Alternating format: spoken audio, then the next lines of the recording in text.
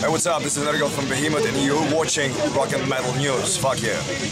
Hey guys, this is Ron from YouTube's Rock and Metal News with a Rock and Metal News update.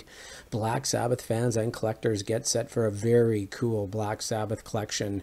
KnuckleBonz has announced a new limited edition statue set of Black Sabbath. It is set to ship in 2023 and will be limited to only 3,000 units.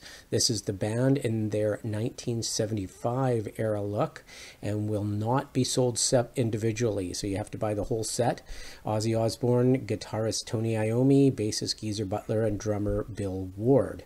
You can pre-order now. The links are in the description of the video, and the collection set punches a hole in the sky, taking us back to 1975, and they are about 9 inches tall for the statues. So check them out and order them quick if you want one, I bet. This is Ron from YouTube's Rock and Metal News. Thanks for tuning in.